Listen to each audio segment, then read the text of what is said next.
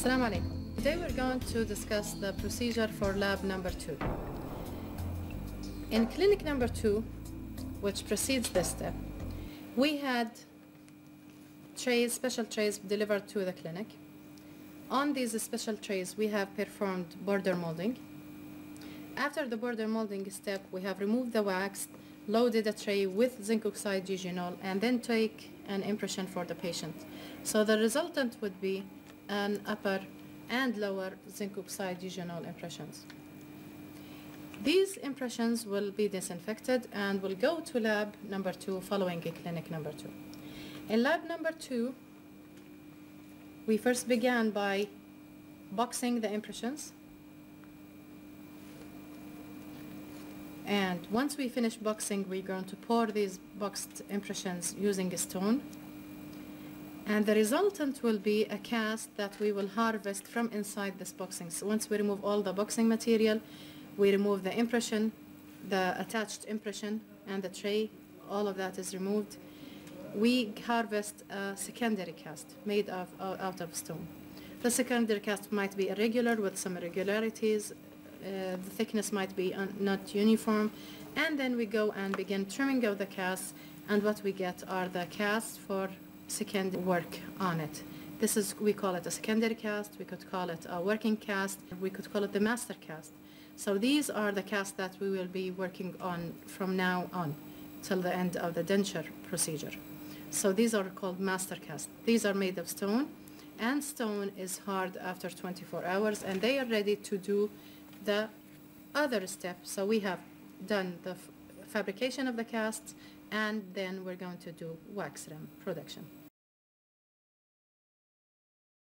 In lab number 2, we have to get from the lab the production of record blocks and registration blocks. These are synonyms for the same term. These are composed of a base plate covering all the seat area of the denture, and over that we have a wax block or rim that covers and mimics the area of the teeth.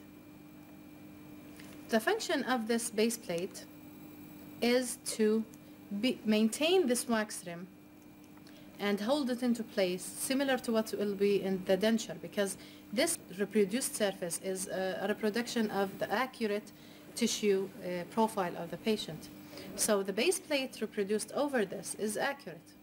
So once we go to clinic number 3, which will be a jaw registration clinic, inside the patient's mouth, once we will be placing these base plates here inside the patient's mouth, first of all, the base plate will be mimicking the oral tissue, so it will be fit more. And as well, it will be holding this wax rim, and this wax rim represents the teeth position. In denture fabrication, we first fabricate teeth on wax because we want it to be repairable. We want to make sure we can move teeth around. If any mistakes, we could adjust the teeth easily in wax. So it's better than putting teeth immediately into a denture to put them on something temporary. So this structure altogether is a temporary structure, which will be holding the teeth inside the patient's mouth. But before even putting the teeth into this wax rim, we need to make sure that the wax rim is compatible with the tissue, meaning that it's not interfering with the lip, it's not stretching the lip, it's not supporting the lip. We want to make sure we have a good buccal corridor. We want to make sure that we mimic the occlusal table. Once we have also the lower inside the patient's mouth as well, we need to make sure that the lower is fitting in with the correct dimensions. We want to make sure that both are together inside the patient's mouth fit with the correct vertical dimension. Sometimes these will not be correct, so what is easy about wax rims is simply I could bring a hot plate and melt this down until I get a correct dimension. If the wax is protruding, I could reduce it. If teeth were there, it will become more difficult to move teeth. So it's easier to move the wax than to move the teeth.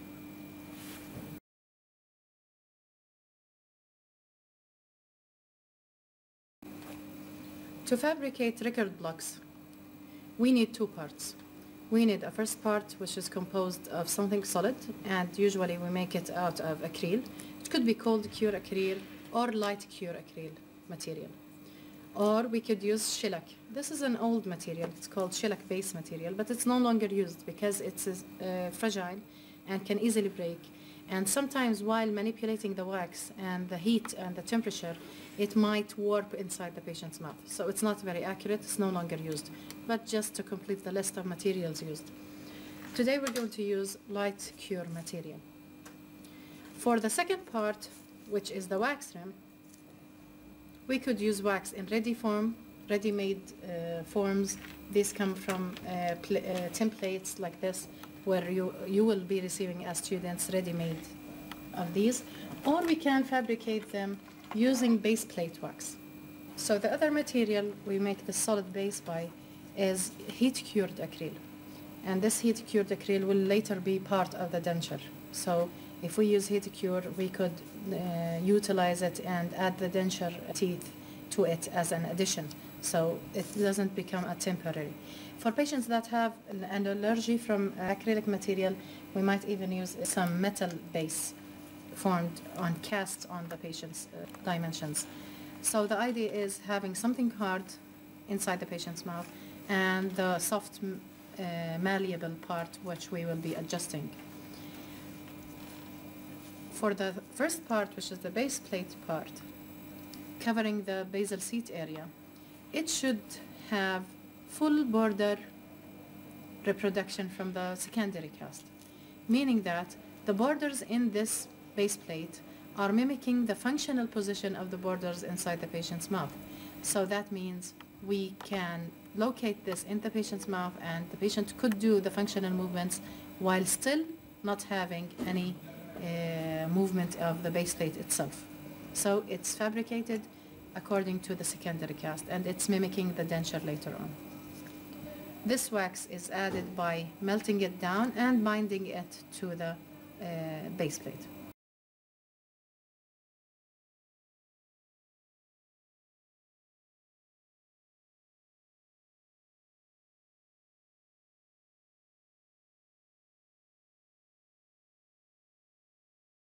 So what we will get are two casts, upper and lower.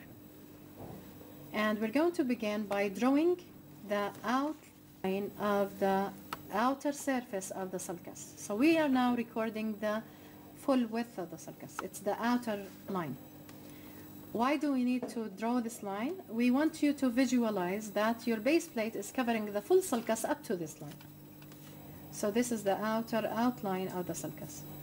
For the lingual sulcus as well, we are concentrating on the outer line of the sulcus. Okay, so all of the sulcus is from inside of this line and will be included in the base plate once we make it. The posterior border of the base plate will reach the retromolar pad area, while in the denture it will be a bit less. So the base plate is a bit more extended on the retromolar pad area unless it's interfering with the pterygomandibular raphe.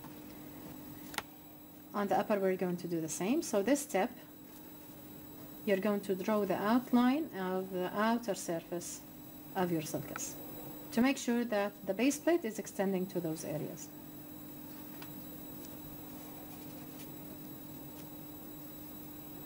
On the posterior part, we're going to go and draw the line inside the hamular notch area.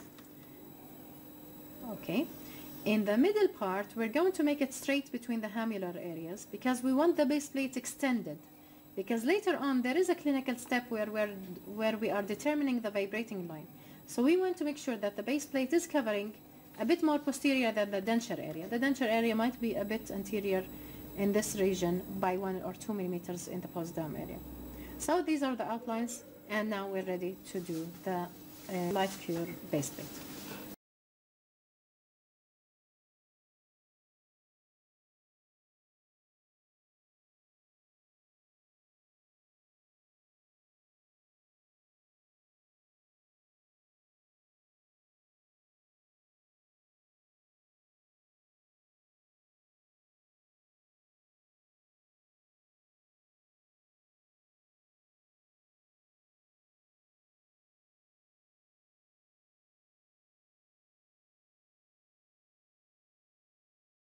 Now we're ready to do our light cure base plate material. So we're going to put it over the cast and adapt it as we said in last time. We're not going to thin it, we're just going to adapt it to the cast in a way where it is extending over all the area drawn with the pencil. We could place Vaseline on our fingers to smoothen it all around. So we're going to smooth it. And also notice that we are pressing it inside the sulcus. This pressure into the sulcus is squeezing the light cure material into the sulcus. We're removing the excess. The excess is removed outside the land area. It's not on the line we drawn. It's even more farther. It's on the very periphery of the cast. So we continue.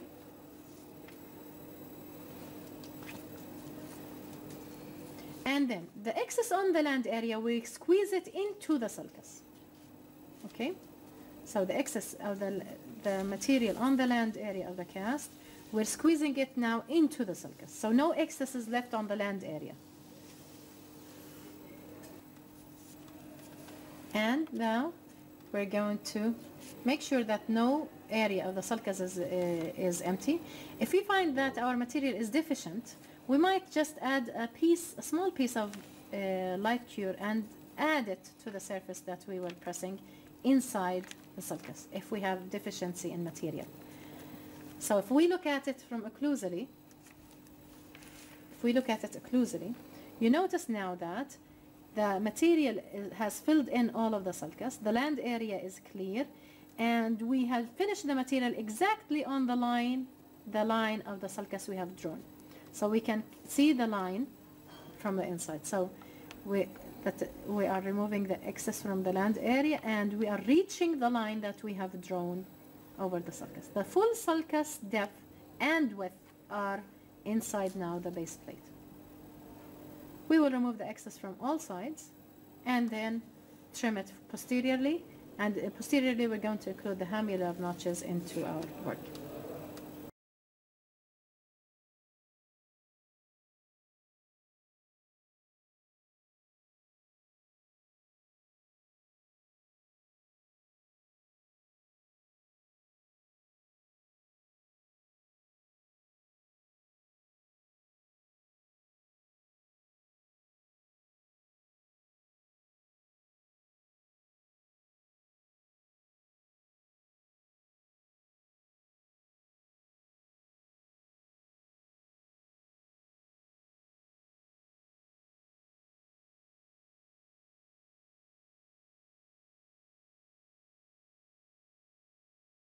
When we're removing from the posterior area, we have to make sure that the edge of the material becomes thin,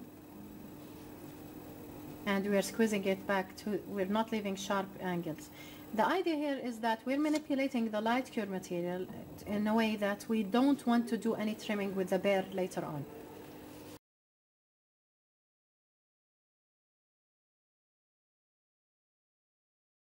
Once we have now all of the edges are clear and smooth, and we are ready to light cure it. Just before light curing, we make some indentations and rough areas because we need to make sure that the wax later on will adhere to this base plate. If we place it over a smooth base plate, we will have the problem that the wax will detach from the base plate. So we want to make sure that it goes into and adheres well. So the more rough the crest of the ridge is in the base plate area, that causes it to adhere better to the wax rim. We could also place later on some sticky wax as well over the crest of the ridge as another method to adhering the wax to the base plate. So we just make it rough, and now we have finished it in a way that we will not need any trimming after on. So we just simply put it in the light cure and light cure it. While this is light curing, we are going to do the lower. So it's light cured for 3 minutes, and now we're going to go to the lower. The lines are already drawn, so we're going to go and we adapt it in a manner that we're not thinning it. We place it on the cast. We always begin adapting from the lingual side first and then buccally, and we're trying not to thin it too much. We're adapting it well before we cut.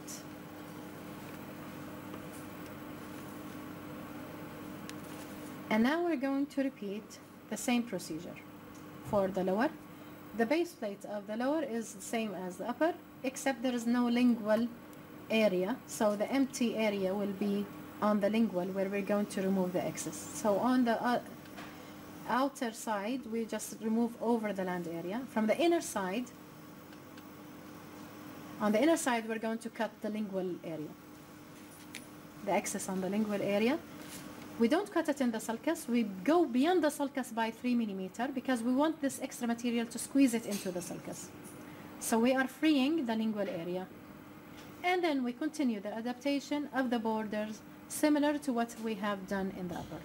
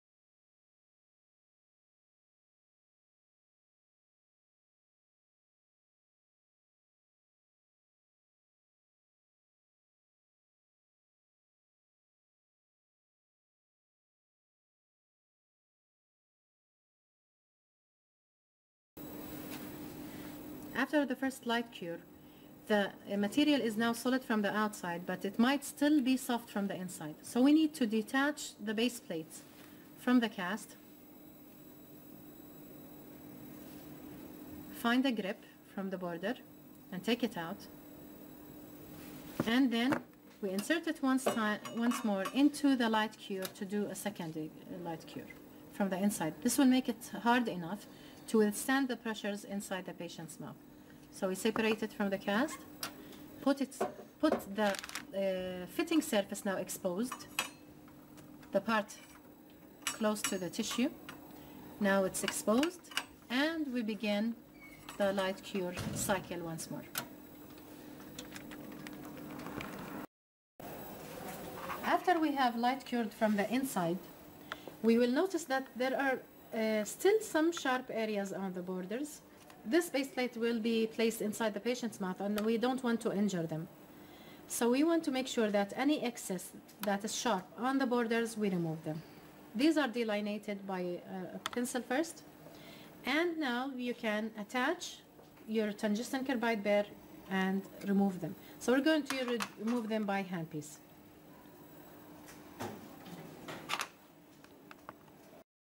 And now we're going to use our tungsten carbide bare, which is smooth and have the flutes, multiple flutes on it. We're going to attach it to their handpiece. The way we attach bares to handpieces, the handpiece has two parts that rotate against each other. We place the bare and then secure it. We make sure that it's secure. It does not go out. This is very important for your safety. We hold it by a grip. It's called a hand grip. And we use our other finger to secure, and we begin trimming the border. To trim, we're going to utilize the control for the trimmer. We're going to use a speed 3 to minimize the speed of the handpiece and make it suitable. And now we're going to go around all of the border, smoothing these sharp edges. So you see that speed 3 is removing minimal amount of material all around. Once we finish the border, all of the border trimming all of the border. Now we're ready to do the second step, which is placing the wax rims.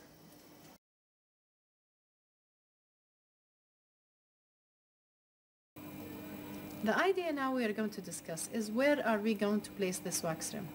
Do we place it over the crest of the ridge? Do we place it more a bit labially, a bit lingually?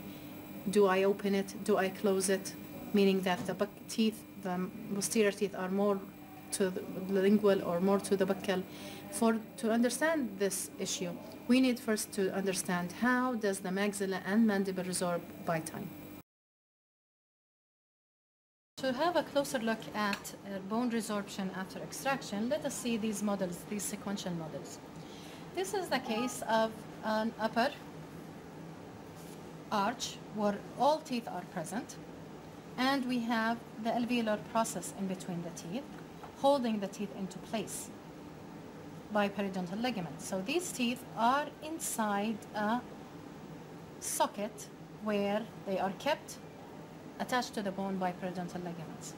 Now, once the teeth are extracted, if we look immediately after extractions, we'll find these empty holes, and these are representing the area where alveolar process was holding the teeth.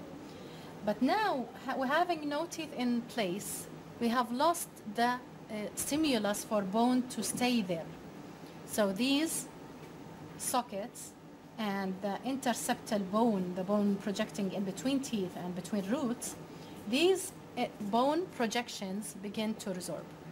So with no stimulus, they begin to resorb, and we gradually have the resorption from the projections first. So these projections begin to lose the structure, and they begin rounding up here. The maxillar tuberosity is a structure that stays in place, and we have the resorption growing around them. If this continues, the fastest resorption happens within the first 6 months of extraction. But then later on, we will have a round, well-developed ridge all around, and this is called the residual ridge. It's remaining after teeth have been extracted. We call it residual ridge, and this is the form immediately after extractions. Sometimes we have some undercuts here around them. But with further resorption, we begin having smaller ridges by the resorption coming from the buccal side and the labial side. This is how the maxilla resorbs. So most of the palatal side resorbs very slow, while in the buccal side, it resorbs faster. So we begin losing some of these undercuts. So where the undercut here was prominent, now it's less prominent, and we have more resorption from the buccal. The height of the ridge also becomes lower, so it becomes closer to the basal bone, and we have smaller ridges, preserving the tuberosity and the incisive papilla. These two structures stay in place. More years are advancing, and the patient is advancing with age. The ridge becoming smaller. We lose the buccal side. We begin losing more of the buccal side. The undercuts are now disappearing. The bridge is going smaller and smaller. Further resorption, with bad impressions, we will get even smaller ridges. The ridges become so thin, sometimes we get some called knife edge ridge. More buccal resorption had happened. We could also notice that the sulcus becomes wider. So more bone from the buccal is removed, but the sulcus is in the same place, so it becomes wider from outside to in. If more resorption happens, smaller and smaller ridges are there. No undercuts, we lose undercuts, we lost the height, and the palate becomes shallower in comparison with the residual ridge. The two structures that don't change are the tuberosity and more incisive papilla. The tuberosities sometimes begin to suffer from the resorption, and the last anatomical structure that does not change are the hamular notches. So the structures that are usually used for reference in resorption are the hamular notches and incisive papilla, because they don't change in place. So although the incisive papilla appears more prominent, it has been present behind the teeth, okay? But because of the continuous labial resorption, now you find that the incisive papilla is over the ridge. Why? Because of the resorption of the labial plates of the bone. If more and more resorption happens, sometimes we even get almost flat ridges. The incisive papilla stays prominent as it is. More and more flat ridges, the sulcus grows wider and wider, and the palate becomes shallower in comparison with the ridges that are receding vertically closer to the palate. So if we compare this palate and this palate, this is the same patient, but notice that in comparison we could consider this a deep palate. Here it became shallower by the vertical resorption of the bone. If we would take area by area, we will find the patterns of resorption. So if we go and revise them, the incisor area in the anterior area, we have resorption all around, but more resorption happens labially. If we're talking about the canine area, same thing, more resorption going labially. Premolar area, resorption on both sides, but more resorption from buccally. Molar area of the upper, once more resorption on the buccal sides.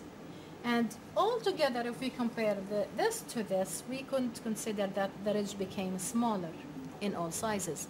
Smaller by the resorption happening buccally and labially.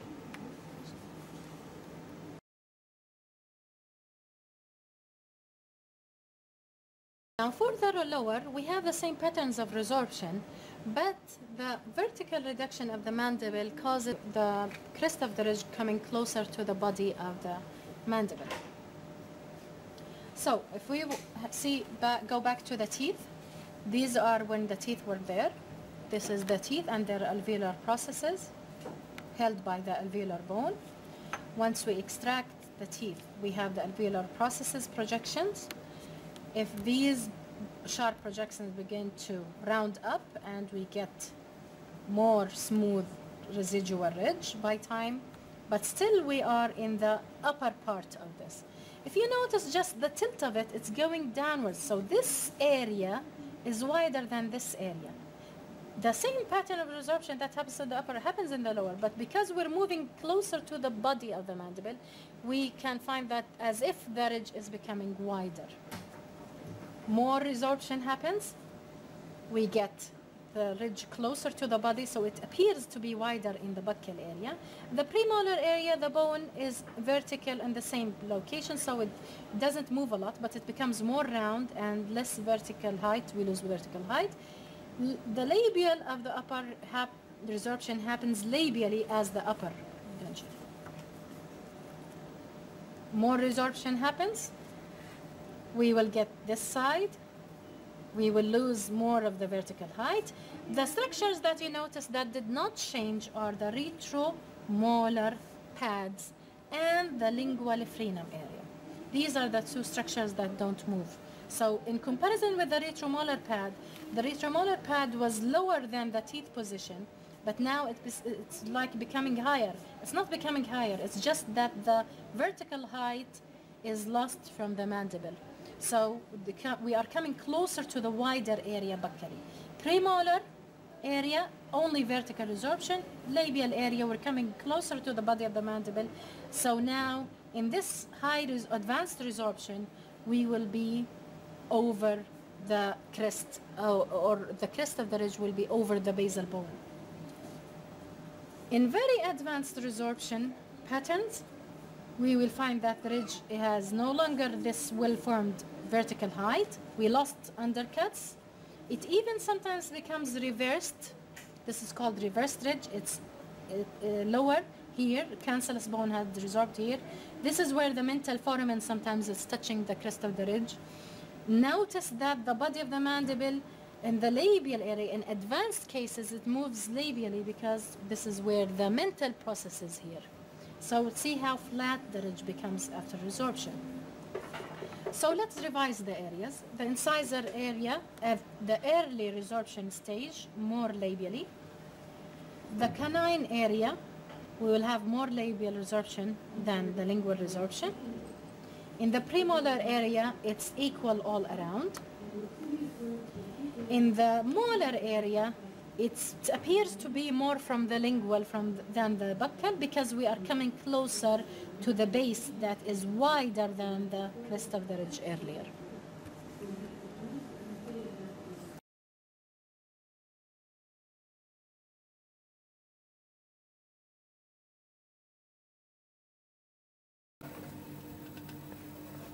So, respecting the pattern of resorption, we need to place the wax rims on the upper a bit to the buccal side and labially than the crest of the ridge. So if we look at the cast where we're going to place the base plate, so we fabricate first the base plate. Once we want to place the wax rim, this wax rim is not placed over the crest of the ridge immediately.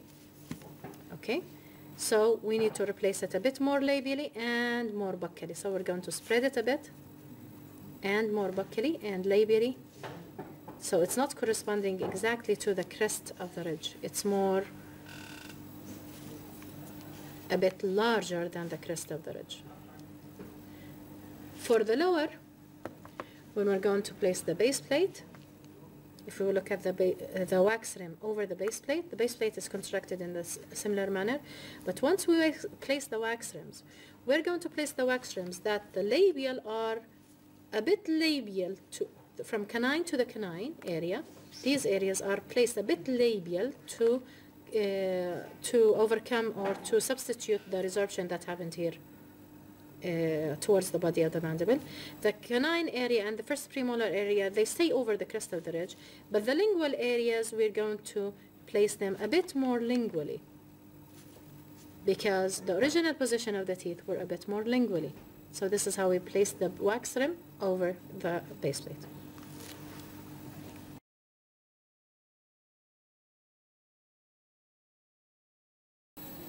Now we are at the step where we're going to add the wax rim over the base plate. But we might have a problem, which is the adhering of the wax, because we had Vaseline when we were fabricating the base plate. So it's better first either not to place Vaseline on the crest of the ridge, or if there is some Vaseline, we can remove it. Now we want to make sure that the surface is free from any Vaseline, the crest of the ridge is free from any Vaseline. So we just pass it by the flame just to thin it and make it warm, and then we wipe away any remnants of Vaseline before adding any of wax to it. So it should be totally adherent to the base plate. So for the lower, we're going to do the same thing, just wipe away the Vaseline. If we have not placed Vaseline, we will have the problem of air-inhibited layer of light cure acrylic material. So it will not totally cure. So we need to wipe away the Vaseline we placed, and now we're ready to attach the wax rim. The wax rim you will get is a ready-made wax rim. So it is made or performed according to the dimensions we want. We will talk about them in a moment. But the idea is it has a flat surface with the correct dimensions, and the cross-section is square shape, while in the other it's very irregular. This is the one we're going to adhere to the cast, while we will maintain the measurements around here. The measurements on this side are around 8 to 10 millimeters in the molar area. In the canine or premolar area are 6 to 8, and in the anterior area these are 3 to 5 millimeters. The height of it is at least 8 millimeters. So we don't want to change these dimensions, so we keep this surface, and we're going to adhere this lower surface to this crest of the ridge in this area that we have roughened and removed Vaseline. But now the question is, where do we place it? Do we place it here? Do we place it here? Do we go inside? Do we keep it narrow? Do we need to widen it? To answer this, we need to understand the pattern of resorption. As we have said in the earlier videos, that for the maxilla, the pattern of resorption is all together the ridge will become smaller and maybe thinner and narrower, but the net crest of the ridge will go smaller because there is more resorption from the outside than the palatal compact bone on the inside. So the rate of the resorption from the outside is larger. That means the crest of the ridge here, after the resorption, especially after 10 or 15 years extraction, is not the same location where it began with in the recent extraction patients. So that means this ridge is smaller than what it was originally. And if I place the teeth out like this, you will see that we're encroaching on the tongue space, and this tongue space will not have enough space for it. So we need to place the teeth in their original position. So the original position is not over the crest of the ridge immediately. The original position for the upper are a bit more buccal than the crest of the ridge on the molar area. So we're using this worm rim. We have made it warm a bit, and we simply widen it until when we look at it in a cross section, this center of this wax is a bit more buccal than the crest of the ridge. So it's more buccal here and more buccal. Now we can look at the position from the posterior. We can find that the midline of the rim is a bit towards the buccal. So it's not over the crest of the ridge immediately, it's more towards the buccal from the both posterior ends. As well, that wax rim should not be extending over the maxillary tuberosity area. Now anteriorly, do I place it on the crest of the ridge? Do I place it more anterior, more posterior? The pattern of resorption in the anterior area is from the outside in. So we need to make the wax rim back into the original location where teeth were present, and that's slightly more labially. So if I look at it vertically, what I should see an equal margin of the blue light cure material just over and around the new position of the wax rim. So the wax rim is not going beyond the base plate. We're not even going beyond the middle of the sulcus. We're still confined in the sulcus, but a bit more labial from the crest of the ridge in the anterior area, and a bit more buccal than the crest of the ridge in the posterior area.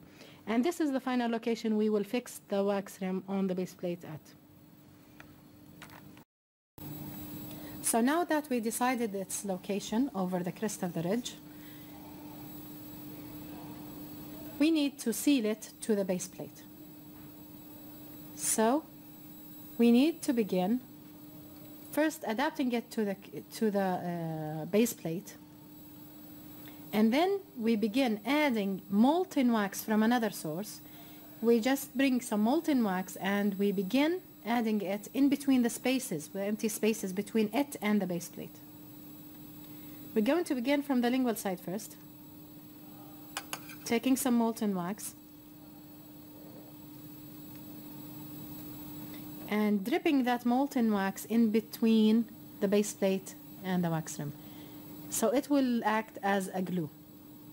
What happens with wax when you heat it, the beeswax part of it, which is the most sticky component, it is with low density. So it goes to the surface, and it is responsible for the adherence of wax to other dry surfaces. You can see it more clearly on the buccal.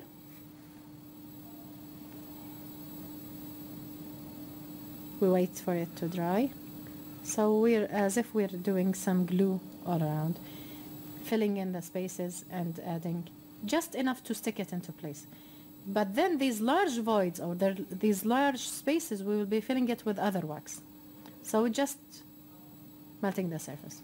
We try not to change the body of the wax rim, because the body of the wax rim is made to the dimensions we have talked about, according to the dimensions. So we don't want to melt from the body of the wax. We're just melting from the base of it. So this is maintained. You can notice that the dimensions and the square shape cross-section is maintained. We're not touching that part. Okay? So it's now fixed in location.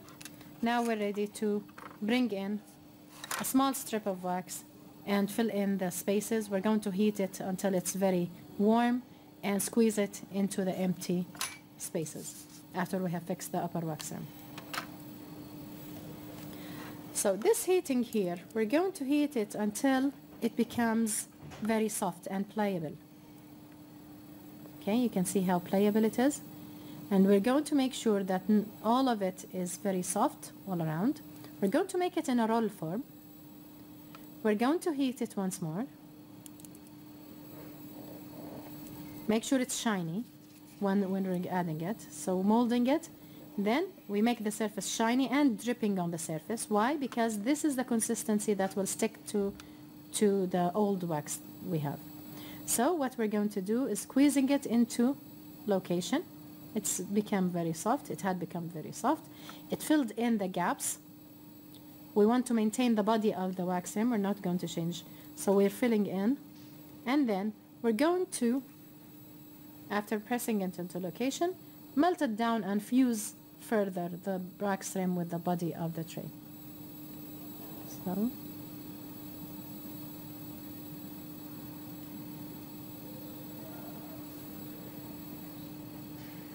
and making the junction between the wax and the base plate well fused together as if they are made of one block.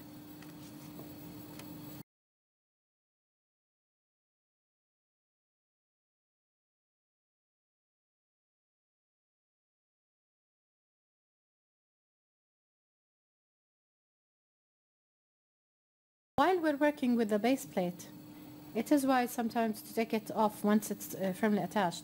Take it off the cast because we don't want the wax dripping on the cast. That's for one.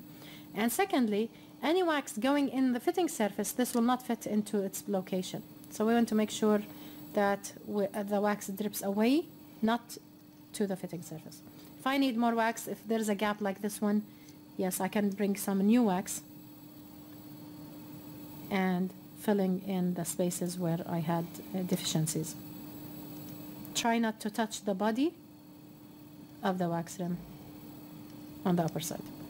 The little curve we have on the end of the wax knife helps us in this function. So we have fused now the outer side. Now we're going to go in and fuse the inner side after we finish. So adding more wax wherever there are spaces. And here you can see the pinkish color of molten wax, and on the other side now it's totally fused. We're filling in gaps, more gaps, and we're going now to the lingual side.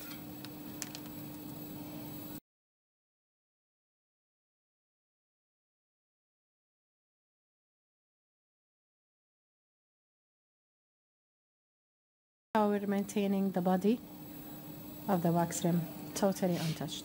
We're going to go now into the lingual side. Once more, we're going to take out a strip of material and push it into location. So we're going to fill in the lingual side. So we added a strip of wax. We're rolling it into a small form, circular and extended. We're going to make it a bit warm, thin it more. And then, once it's totally warm and pliable, we're going to heat it for the last time and let it drip because we need it to make it drip.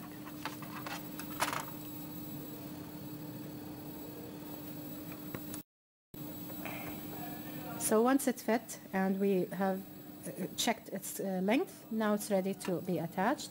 So we just finally heat it until the surface is dripping, and we squeeze it into location. Okay, we squeeze it into location, filling in all the gaps. We're using the internal heat to squeeze it into the gaps, and then we're going to use the hot wax knife and the curved end of the wax knife to melt it down and fuse the border once more. Notice that if any wax is dripping, we leave it to drip away from the base plate and not onto the fitting surface. We keep it on the polished surface.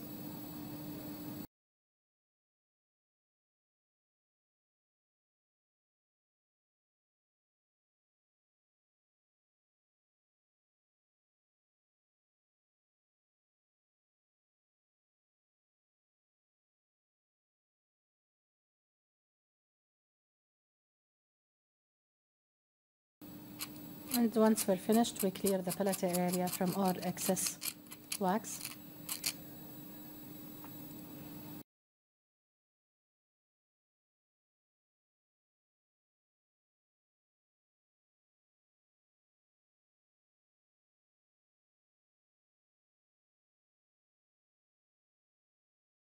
Now we're going to remove the excess of the material. We're going to smoothen the surfaces using the lacquer carver. So for this step now, which is the removing the excess and smoothing the surface, we need a sharp lacquer carver, and we're going to scrape away any irregularities in the surface. We want to make it totally smooth before we do the final shine to the surface. Okay. The wax rim, as you can see, buccally is extending over the buccal wall, but lingually we clear the wax from the palatal surface totally, as we have cleaned it in the once we added it. We want to make sure that no wax is present palatally at all. The fitting surface should be also clean as well. So now we're going to, the borders are also totally clean of wax. And now we're going to just scrape away the surface, make sure that any gross irregularities in the surface are smoothened before we do the final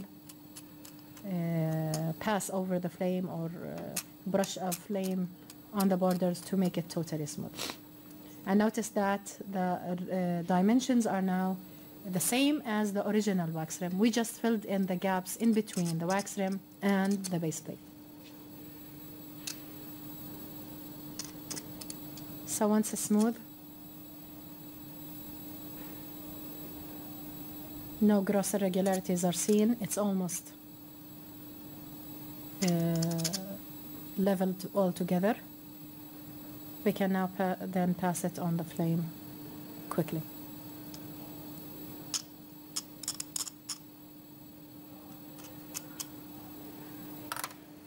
So we're going to use the small flame for this purpose. So you're going to put on your small flame and just pass by all of the surface just to give it the final shine.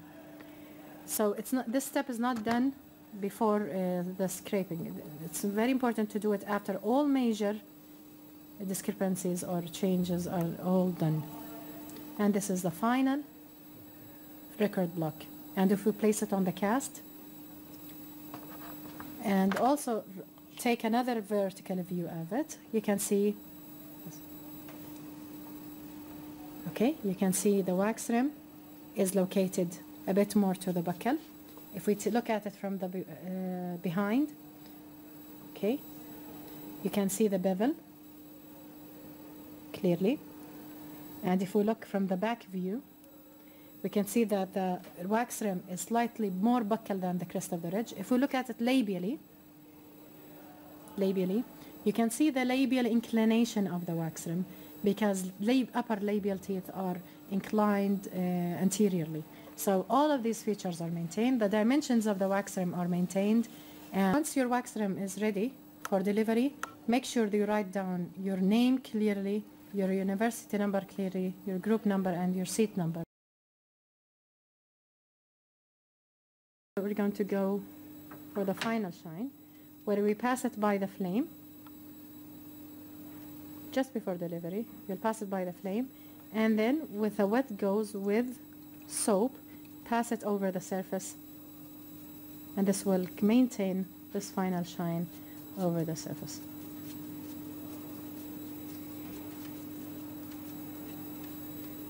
And this is now ready for delivery.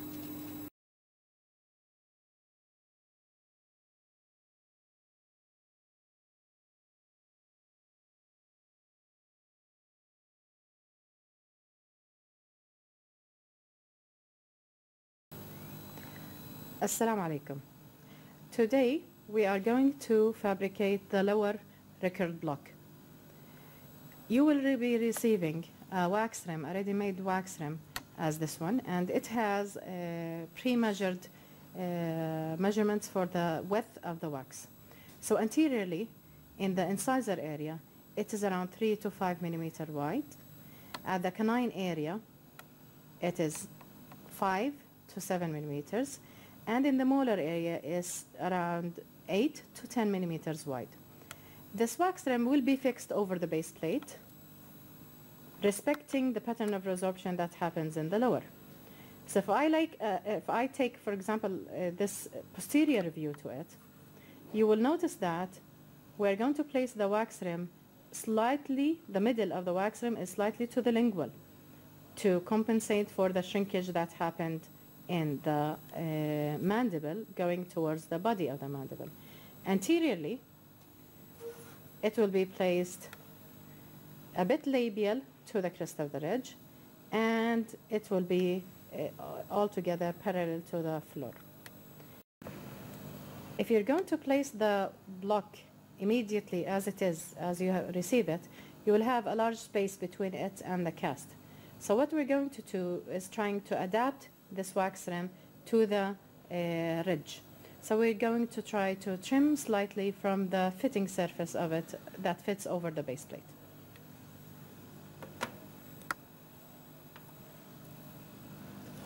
So the area we are keeping, the area that we are keeping is the pre-measured area. We are working on the fitting surface and we're reducing a thickness. We're making like a bevel posteriorly.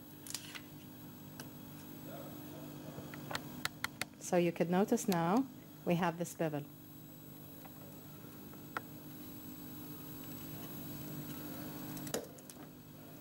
Okay.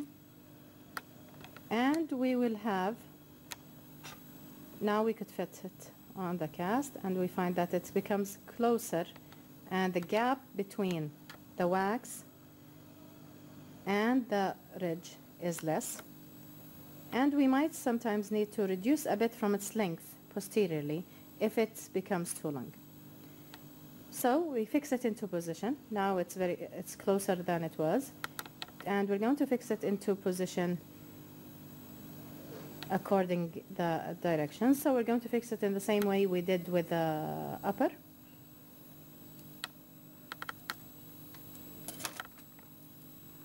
First of all, we're going to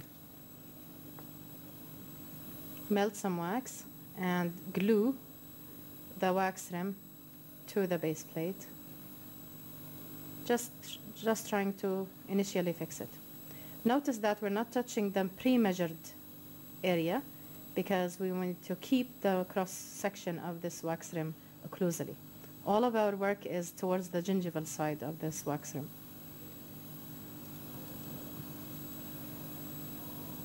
This is the same we did with the upper.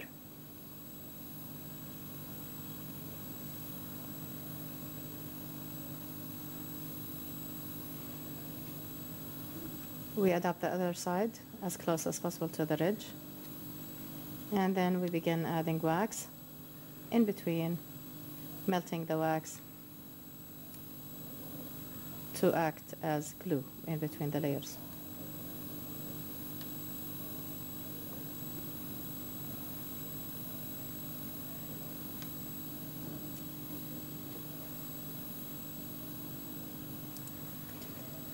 And once it's ready, we can now fill in the empty spaces using the wax as we have done last time.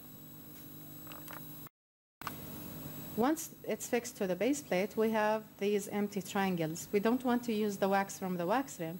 We simply want to fill in from the outside some more wax. So as we did in the upper, we're going to take a strip of wax, a small strip of wax.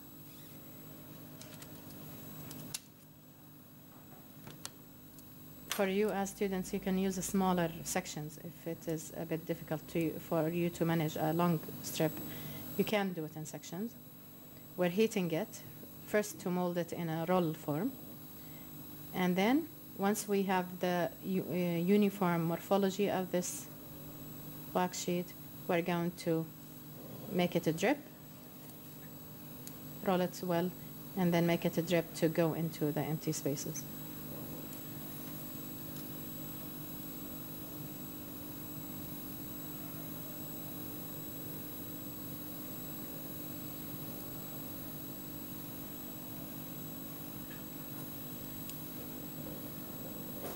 When we fix it into location, We just make sure that we are out of the cast now. We're not using the cast.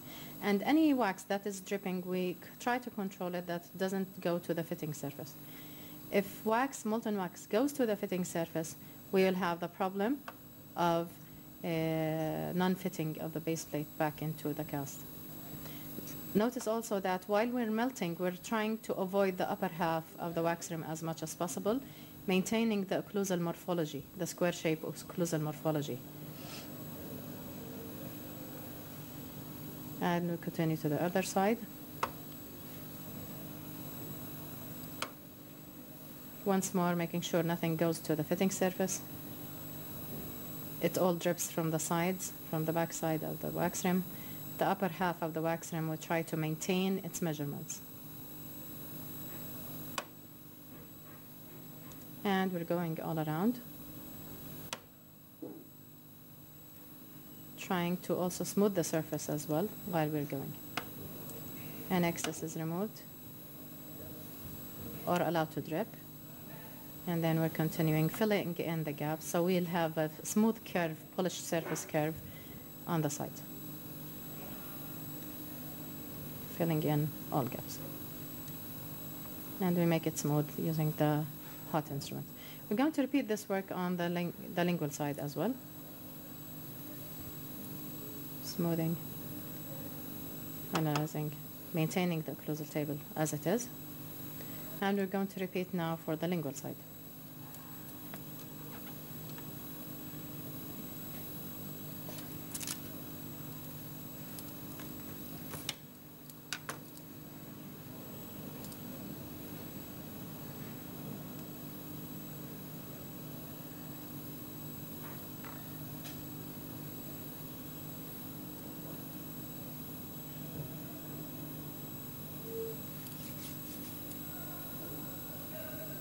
So we have it in a roll form. We're going to give it the final heat and begin adding it, filling in the gaps, squeezing it into place, trying not to shift. We try not to shift the wax rim position.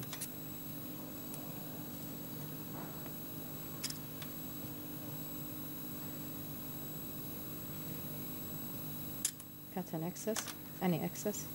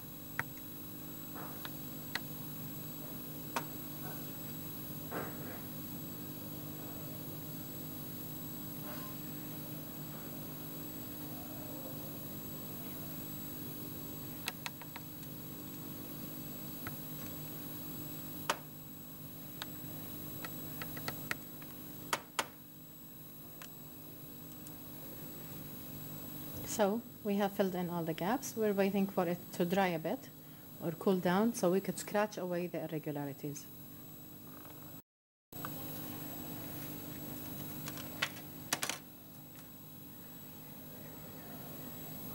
Any empty gaps are filled in.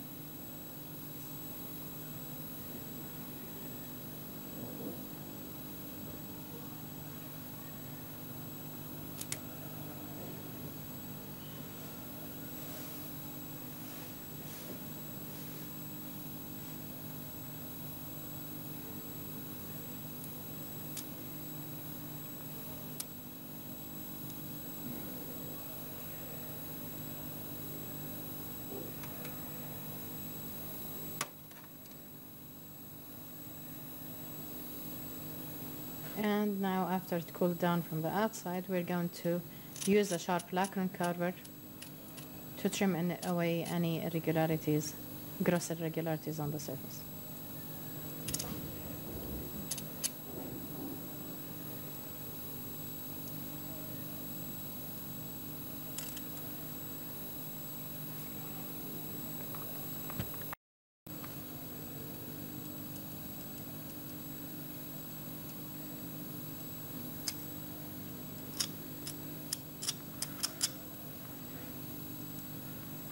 and we're going to repeat it from the lingual side. And now we are carving from the lingual side all the way around, removing excess wax and making sure also that the fitting surface is totally clear of wax. Now we are going to begin the final polish of the work. So using the small flame, if you can control with a large flame, we just simply make it shiny after we have removed all gross irregularities from the outer and the inner side. So it's shining now, and we're going to wipe it with water and soap with a gauze. And we're going to wipe away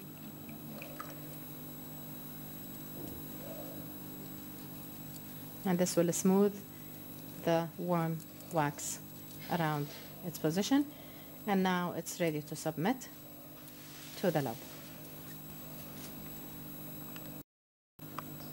So finally you will have your wax shining as it is, and you will notice that the location of the wax rim lingually is a bit towards the lingual, so you can see that the middle of the wax rim is tilted slightly more lingual than the crest of the ridge. Buccally, it's free, the buccal shelf area is smooth and free, and you can see the labial inclination of the anterior teeth replacing the resorption labially. For the lower, other than the measurements we took in the beginning, which are the measurements at the molar area, the canine area, and the incisal area, we need also to make sure the height is suitable. For the lower, there is no specific height. It depends on the morphology of the patient's mouth. So suppose this is the case where we have the lower.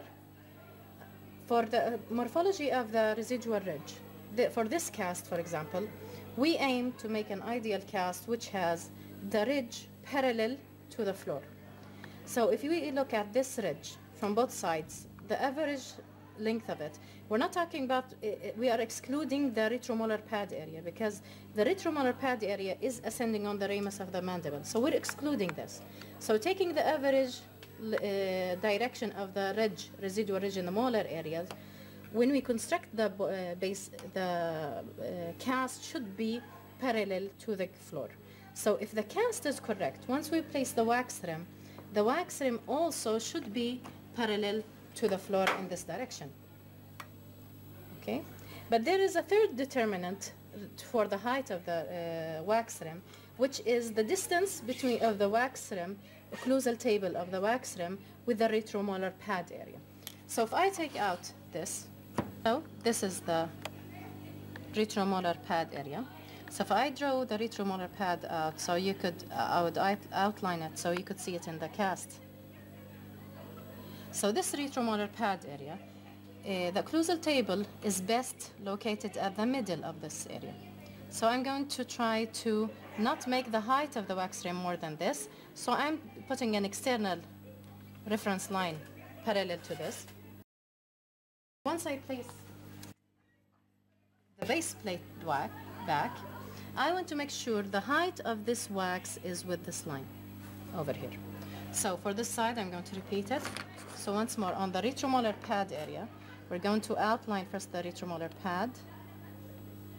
Then we're going to try to half it with this line and draw an external line, getting reference from this midway of the retromolar pad. And now we're going to reduce the height of the wax rim using a hot plate